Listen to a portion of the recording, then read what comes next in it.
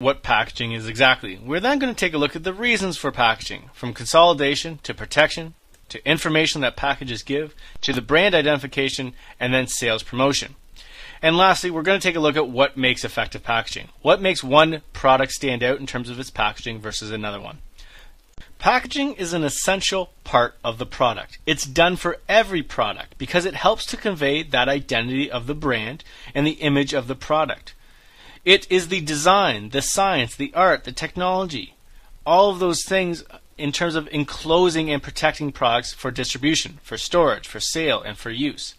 It's what we know of in terms of many products. We recognize products in terms of their packaging. We don't necessarily recognize specific corn flakes, but we recognize the package that corn flakes comes in. Raw materials, often we see large bags, sacks, or drums. Consumer products, we often see boxes, bottles, cans, etc. And for service and retail stores, packaging is the actual physical layout of the store. How a store is packaged is in terms of how it's laid out. So there are several reasons for packaging, from consolidation to protection to information to brand identification and then sales promotion. So let's take a look at each in detail. So consolidation is the first reason for packaging. It is the main reason for packaging. This idea is that you have 12 cans of Coke. How do you get 12 cans of Coke or other cola beverages to the consumer? Well, you consolidate those 12 cans into a nice 12-pack packaging. It's easier to ship it this way. It's easier to store it this way. It's easier to display this kind of product on the shelf rather than individual cans. It keeps the product together. So liquids, how else are you going to get the liquid, so milk let's say, to the consumer? Well, you need to put it into a bottle, into a jar, into a bag. Hard goods, you put these in boxes, in plastic containers, and bulk goods in large boxes and in containers. We even see this for fruits and vegetables and many produce items, right? They need to be consolidated into an easy to ship kind of packaging. The second reason for packaging is protection. We need to protect products from breaking, from being tampered with, or from going bad. Many products would go bad much earlier if it wasn't for the packaging. Milk, for example, if you left milk out on the counter, right, it would go bad very quickly. Therefore, we put it into packaging, and until you open that package, it could stay for a longer period of time. So we bubble wrap packaging. We put them into foam or plastic or styrofoam containers. We put perishable goods in shrink wrap, in cans, in other types of packaging. Right? We put cotton in medicine bottles. This will help protect the product from going bad earlier. We also put safety seals and child-proof caps on many items such as Tylenol and Advil because we don't want it being tampered with. And for a great example of why we do this, all you need to do is look back to the huge Chicago Tylenol tampering case that happened years ago. That's the very reason why we have child-proof and tampered-proof safe caps. The next reason for packaging is to convey information to the consumer. Now, the law requires many pieces of information on labels and food packages. Producers will provide this information on their own, but they also have to, and that's an important distinction here. They have to put on food packages ingredients, nutritional information, the name and address of manufacturer, a universal product code, the net quantity of the product, the serving size, how to store the product, a best before date, assembly or cooking instructions, and health warnings. All of these are requirements by the Canadian government. It's to help the consumer, it's to inform the consumer, and it's to make it easier for the consumer to understand the product. So we take it for granted that all this information happens on packaging, but it's a requirement. Now, for other types of products, you'll find various other pieces of information, and this is just as important. Consumers need to know exactly what the product is and does. The next reason for packaging is brand identification. Very effective branding will include packaging, and thus certain packaged products, even without a label, you can identify the brand. Coca-Cola bottle, for instance, is a package that is very, very distinctive. You can identify that anywhere. So it identifies the product for the consumer. It stands out from the competition. And when you are able to do this, you have a proprietary design. It's protected, and no other manufacturer can copy this proprietary design.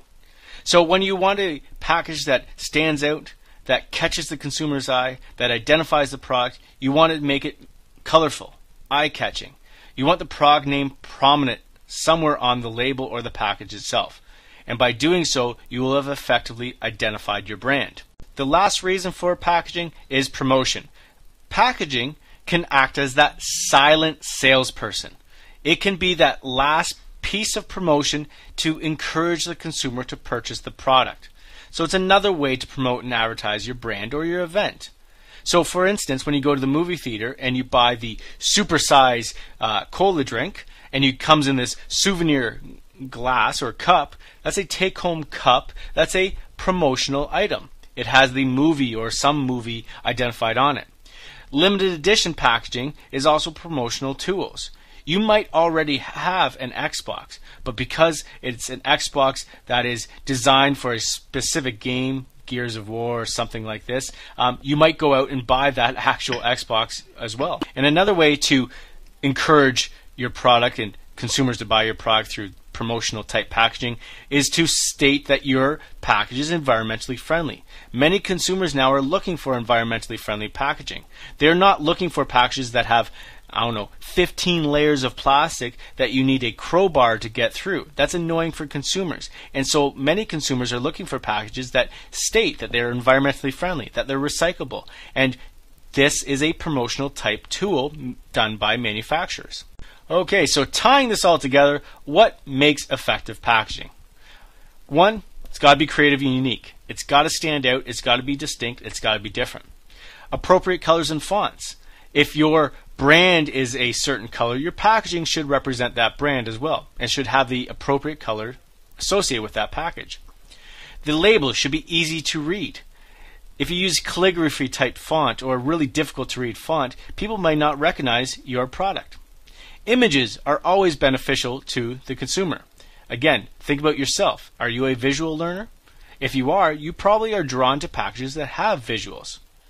The packaging should be relevant to the product. A product such as beans, I don't think it needs to go in a package such as a cardboard container. It's not very relevant to the product. Appropriate language. It shouldn't be offensive. It should also state exactly what's in the package. Including necessary and legal information. This is a requirement, so you need to make sure you do this. Easy to access the product inside. If you ever purchase something where you need scissors and then you need a crowbar and then you need a hammer and then you need all sorts of other tools to open it, you will be very frustrated with this packaging. You'll probably not buy the product again. I always love those packages that are you buy a pair of scissors but you need a pair of scissors to open that package. Makes no sense to me. Another thing, doesn't look tampered. If a package has that look that it's roughed up, it's beaten up, it's not really an effective package. You want your package to look fresh and clean and doesn't look tampered. And lastly, simple. Keep it simple, silly. Simple packaging oftentimes stands out. And so many of those examples you see on this slide, you can see it's very simple, and yet they're very eye-catching. Well, this brings us to our end of the video. So, it's question time. How important is the packaging to brand identification? Why is this? Why do we require packaging so much in terms of identifying brands? Identify two different brands in their packaging.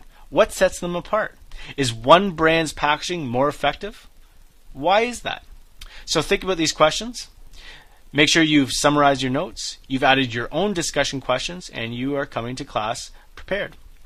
All right, ladies and gentlemen, that's it. That's all. That's everything. We'll see you next time.